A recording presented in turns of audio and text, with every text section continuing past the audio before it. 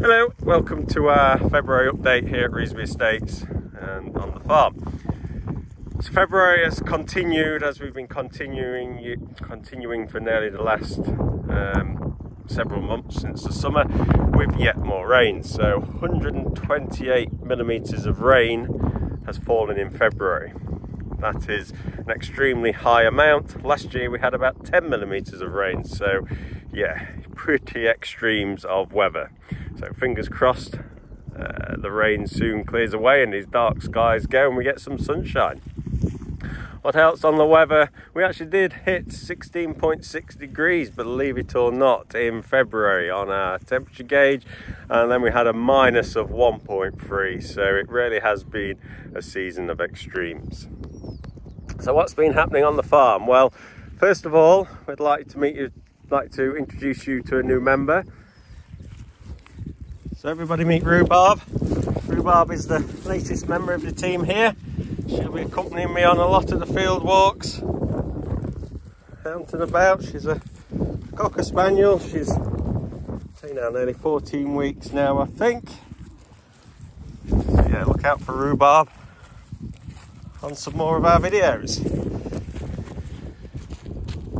So work-wise, we have managed to get some work done on the land. We've been putting nitrogen on, so the nitrogen gets the crops growing, and the key elements what a crop needs to grow. So Adrian has been out putting some nitrogen on, so let's go and take a look at that in progress. So it is the 28th of February and we are busy out putting nitrogen on.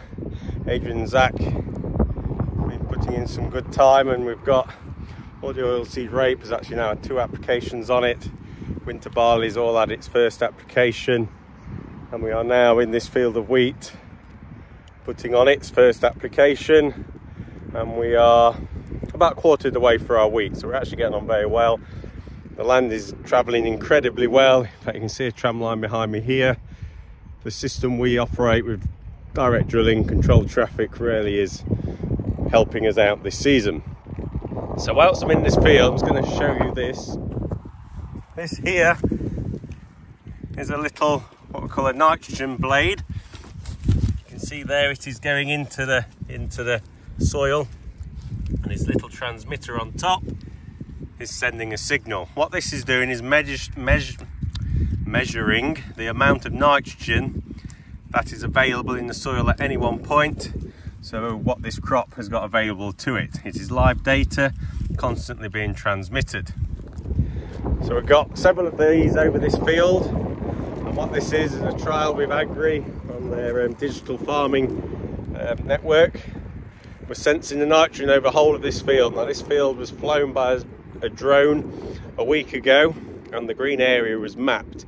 So we've been able to make a variable rate nitrogen application map depending on that green area. And once we put this first application on, these nitrogen sensors then will show us that nitrogen, where it's gone on and how the crops are taking it up, and then we'll use them to predict the next dose of nitrogen. Not only how much, but also when to apply and even if to apply. So yeah, very, very technical field.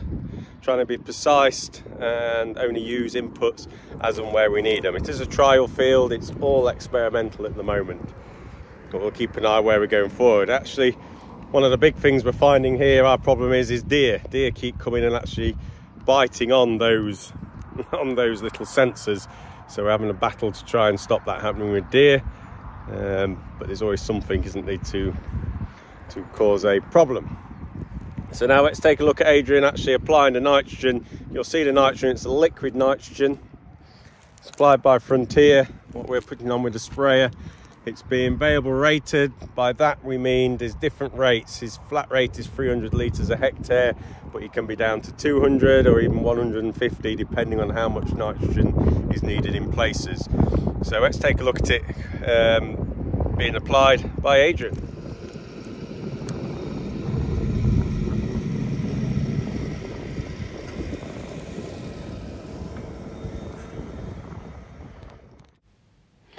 So here we can see Adrian on the tractor here towing the sprayer.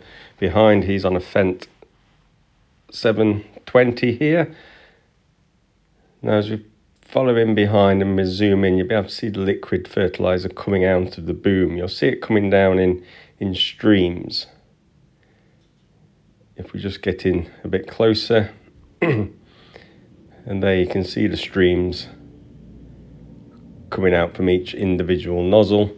Using liquid fertiliser is a lot more precise than when we put it on with a spinner, because the liquid is going exactly where we want it. So we now apply 100% of our nitrogens in this way, keeping the boom low through a stream so it doesn't break up, because if it breaks up we can get scorch on the plant.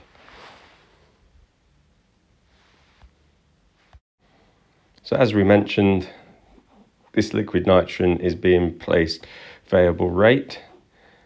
You won't actually see it in the video, but what is actually happening is the sprayer pump will speed up and slow down depending on whether it wants more or less liquid out through the nozzles, and the sprayer can actually flick between nozzles if it's putting more on to allow it to maintain its pressure, so we can keep a constant stream going through all the time and get it precisely where we want it onto the soil.